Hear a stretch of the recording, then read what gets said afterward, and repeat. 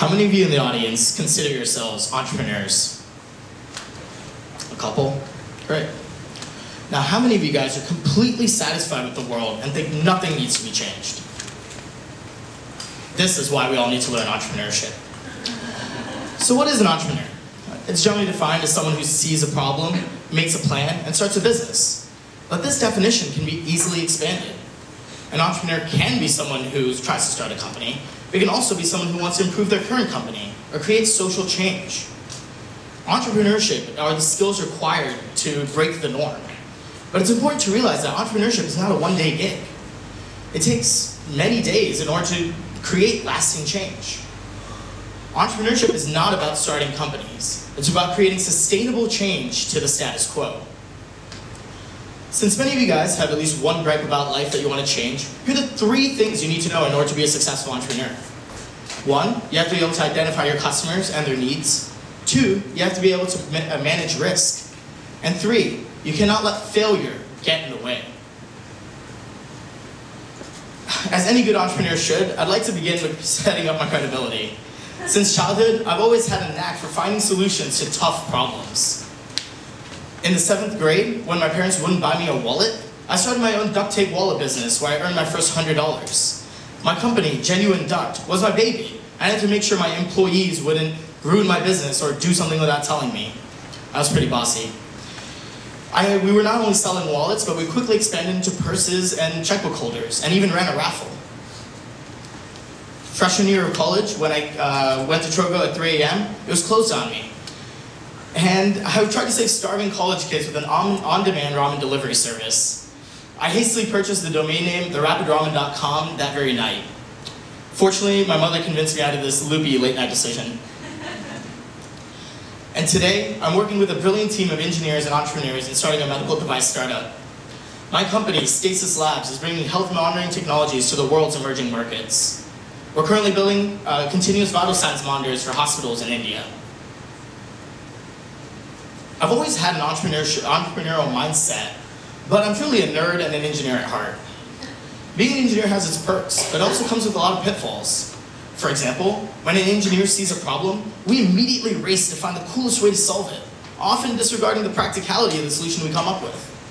So when I started taking formal classes in entrepreneurship, I was shocked to find out that the first rule is not to think about the solution, but rather to think about your customer. So let's break this down. What does it even mean to think about your customer? At first, it's realizing that the world does not revolve around you. Simply cannot create social change without understanding the people who are living it. When you put the customer first, you realize that you cannot create change that they won't accept. Always empathize with the end user, the person buying your product or following your new rule. If you have no one that wants what you're trying to make, you have no customers, and you should probably change your idea. But to help you better understand what a customer is, think about yourself. You're the customer for many things in life. Follow the money. When you pay for Starbucks, you're their customer. It's simple. But did you ever realize that you're paying for college and thus you are the university's customer? And isn't the customer always right?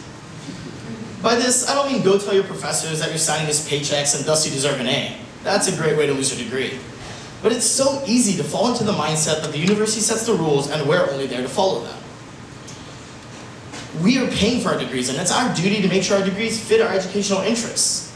Once I realized this, I made sure that I was not taking any mandatory classes I didn't like. I worked with my department to find courses that fit me.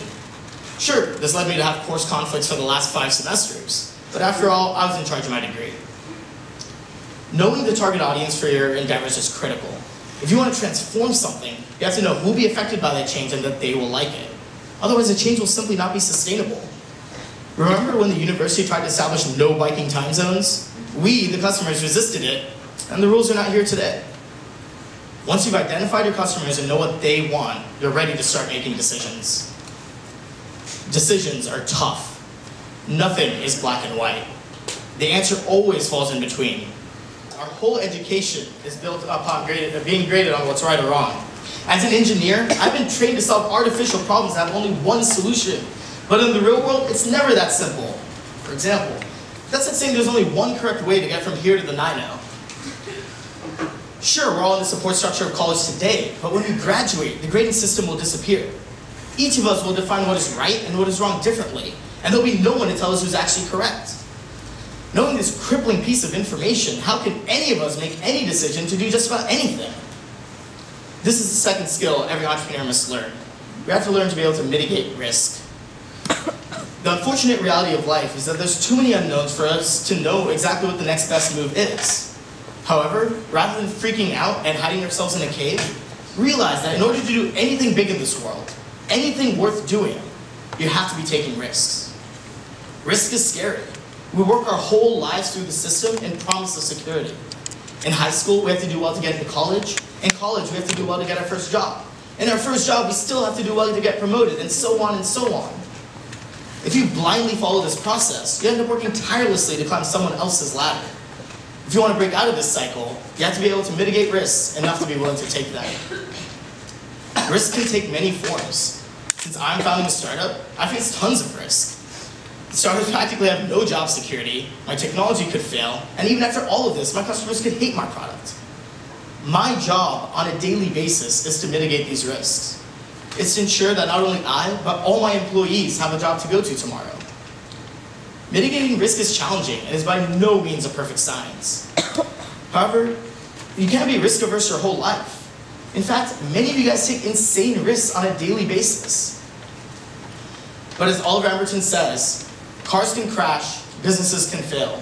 You take sensible precautions like wearing seatbelts and reading business books, and then you get on with your life. This segues into the last point I want to drive home today. No matter how much risk we mitigate and how much we talk to our customers, you can always fail. Changing the status quo is hard, and failure is tough. It crushes our hopes and convinces us that all of our decisions up till now were built upon a broken foundation. But doubt kills more dreams than failure ever will. This is the last skill every entrepreneur must learn. Failure is simply a part of success.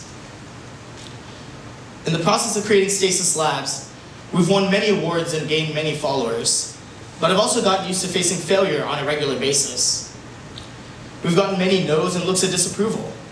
People who didn't understand the vision, people who didn't believe we could make it happen, or simply people who weren't patient enough to listen to the whole story.